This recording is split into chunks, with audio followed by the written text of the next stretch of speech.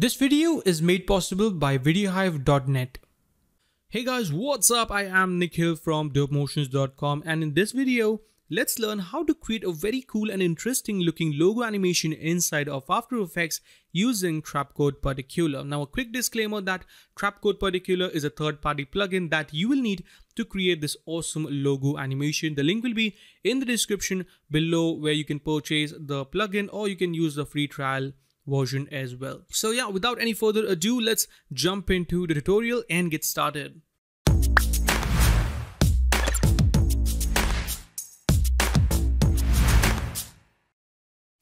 So before this tutorial starts, I want to introduce you guys to Create Pack, which is one of the amazing After Effects pack on VideoHive.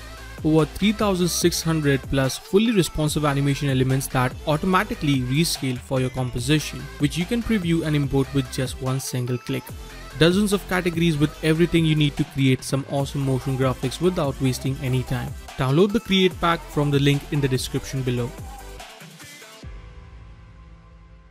Alright guys, here we are in After Effects. Let's start by creating a new composition. Call this main and make this 1920 by 1080. So I'll go ahead and select a custom preset. Everything looks good, 10 seconds long, and hit OK. Then let's create one more composition, which is going to be our logo placeholder, where we can drag and drop in any logo. So I'll call this logo here with the same comp size and drag and drop in our logo. Let's bring down the size. So hit S to bring down the scale properties, and I'm going to keep it around 30%. This big looks good. Let's go back into our main composition, hit Ctrl Y to create a new solid layer, call this particles. 1920 by 1080 looks good, hit OK. Then go into effects and preset and type in particular. There we go. Let's double click to apply that up. Now it's going to basically generate some particles like so. Now we can go ahead and customize the particles the way it looks. So let's go into the particle section. Let's increase the life per second to 5 and change the particle type from sphere to a sprite. Okay, now we can go into the texture settings, and now we can load in a layer which will act as a particle. So basically we're going to create custom particles for the particle generator. So let's go ahead and create a new composition, call this custom particles. Let's bring down the width and height to, let's go with 400 by 400. Okay, hit OK. And then I can actually, just select my text tool and let's type in plus. Let's increase the size a bit, align it into the center. And I'm going to make this a nice darker gray color like so. Let's hit R to bring down the rotation properties and use this as an X. So I'm going to rotate this by 45 degrees. Now this is going to be my custom particle. Let's go back into the main comp, drag in the custom particles like so, and then hide that. We don't need to see it. Also, I will create let's actually create a new solid. So hit Ctrl Y, which is going to be our background. Hit BG for our background. Hit OK. I'm going to keep this at the back. Hide this for now. Let's go back into the particle system and let's select the texture layer again. So I'm going to select this as a custom particles. And now if I increase the particle size, so let's increase this by maybe 35, you can see our particles are taking the texture from the custom particles. Now it doesn't look the way we want yet. So I'll just turn off the BG so that we can see it more properly. And let's play around with some settings here. So let's go back actually into the emitter. And let's animate this. Let's animate the particles per second. So I'll go to 1 sec, set the emitter particles per second to 20. Create a keyframe, go 1 frame forward by hitting page down on the keyboard and set this to 0. So now at 1 second and 1 frame, it's going to stop emitting the particles. So you can see it starts the emission and then it's going to stop just like so. And that is what I am looking for. Now let's change the direction from uniform to bidirectional because I want the particles to move in a specific direction. Then I will increase the velocity. So I'll increase that to around 500. So the particle burst out, Really crazy, as you can see. Looks pretty cool actually. Now let's go ahead into the physics section where we can customize the animation of this particle. So I'll go at the very beginning and let's change the gravity to -4 and increase the physics time factor to around, let's go with maybe 2.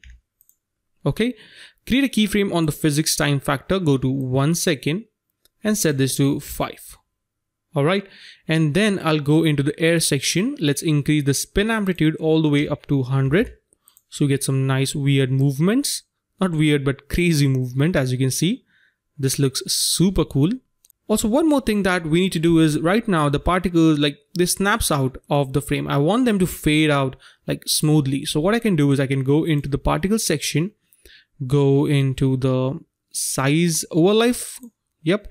And let's select a preset. So I'll click here and select this one. So now the particles fades out, you know, as they become small. And that is what I'm looking for. I can also play around with the size randomness. So right now it's set to 0. I can make it all the way up to 100, but I think I'll keep it around maybe 70. And yep, that is looking great. Maybe let's make this 100. Okay, perfect. So now it started to look really, really cool. So there we are done with these particles. Now let's go ahead and add some accents of lines, you know, to add some nice look to this. So I'll hit Ctrl D to duplicate this layer and let's rename this to lines. What I'll do is I'll solo that up so we can see it more properly. Also, let's actually turn on the background. Now let's make sure the line layer is selected and let's bring down the particle size. So I'll go into the particle section, bring down the particle size to 0. And now what we need to do is go into the aux system and make this continuously. So now we get this really cool look. As you can see, if you want, you can go with this kind of look, which looks pretty cool actually. But I'll go into the particle section again and let's change the particle type to sphere. We don't need any feather, so I'm going to bring that down. Let's bring up the size a bit, maybe 1. No, that is not going to work because we need to go into the aux system and let's bring down the feather and also increase the size really high. Make sure the color is set to black so you can see it. Let's bring down the size actually to 2 or maybe let's go with 1.5 should work good. Alright, that is looking great. Let's actually play around with the particles per second. So I'll increase that to around 500 so we get nice lines, you know, like so. And then I'll go into the size overlife. Let's select the same preset or maybe let's go with this one actually. So as you can see, the strokes are looking pretty cool actually. Let's turn on the other particles and now you can see we get this very interesting look. Okay, that is looking super cool. Now let's go ahead and drag and drop in our logo your comp and let's animate that. So here we have our logo your comp. Here we have a logo. For the logo color, I'll add a fill to this. So let's add a fill. Double click to apply that up and I'll go with the same darker gray color. Looks good. And let's animate this actually. So I'll go somewhere around there, I think. Hit S to bring down the scale properties, create a keyframe, go back in time to around, let's say at 1 second, bring that down to 0. And then I'll go a few frames forward, maybe somewhere around there, and let's snap that up to 90. So we have a simple movement as you can see, but I want to make them a bit snappy. So let's increase this to 110. Now I'll select the keyframes, hit F9, and then go into the graph editor, right click and make sure your speed graph, edit speed graph is selected.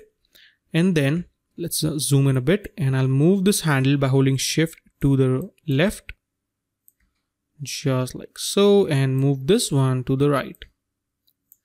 Oh.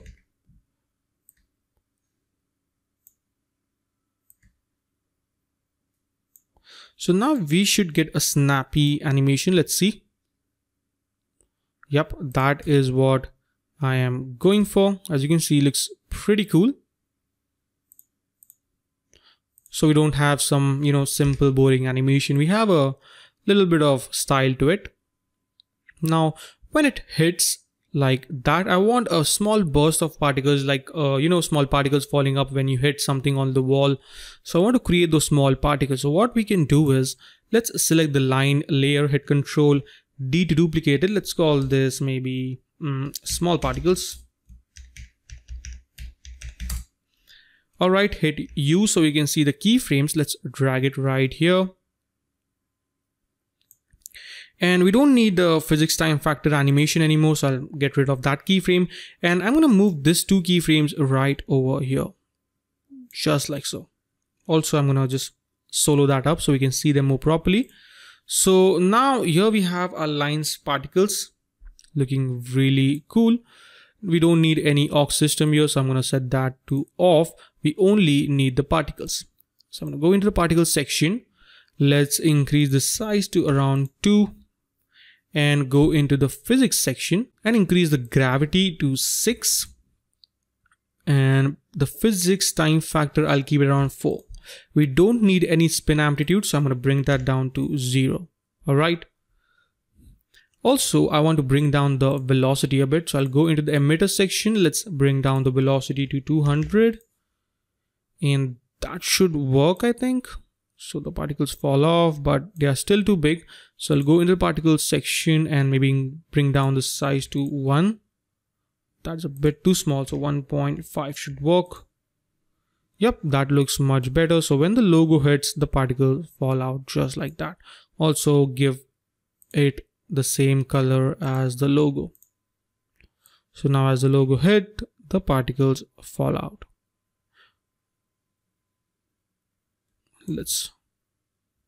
Okay, that is looking cool actually.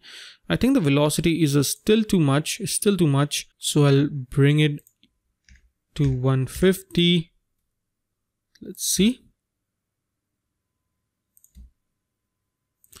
Okay, that timed in perfectly. So as you can see, this is looking pretty cool. And let's ramp preview our animation so far.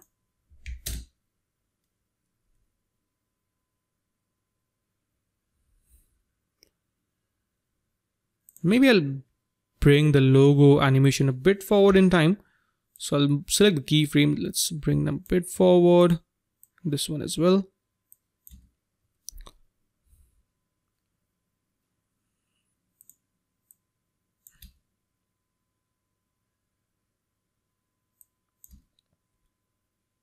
So as you can see, there we go. There we have our really interesting and cool looking logo animation using Trapcode particles.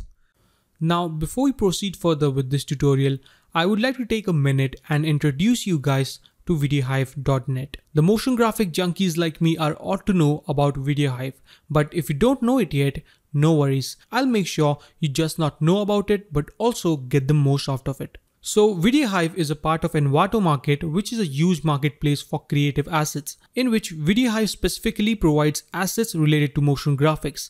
At VideoHive, you are exposed to a sheer number of motion graphics templates for After Effects, Premiere Pro, Cinema 4D, Final Cut Pro that you can also purchase to use in your projects and make them look super professional and attractive as you can. To be specific, you can find titles, openers, lower thirds, elements, infographics, logo strings, overlays, transitions, slideshows, and much more. So make sure to check out the VideoHive.net. The link will be in the description below. You can also do is add some text. So, I can add some text like design studio.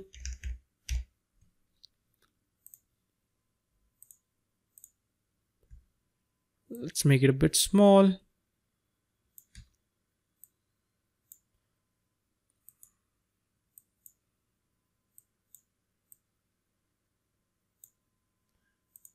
Align it into the center, and there we go. Let's animate the text as well.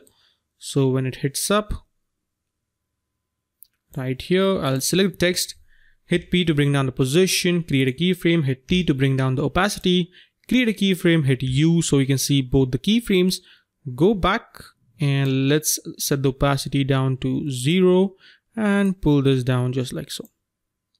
Select the keyframes, hit F9, go into the graph editor, and let's actually move this one to the right.